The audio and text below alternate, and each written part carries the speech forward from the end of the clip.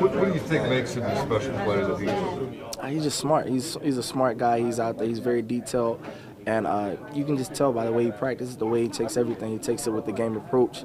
And he's just a special player like that. So he's going out there making plays for us, and he's helping us out.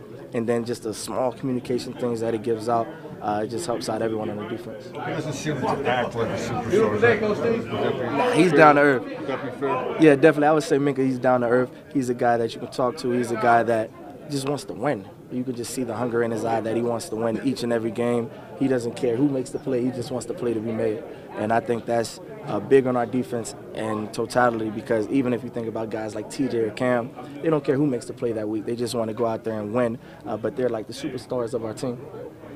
Who benefits, or who did benefit from getting his reps out there? And what does that do for you guys? I definitely say Kazee, he's the one that benefited the most, just because he came from a different team. So he got those extra reps. He got a chance to be out there and feel the communication. He got the chance to go out there and make plays, and he did a good job. He came out there, he helped us out.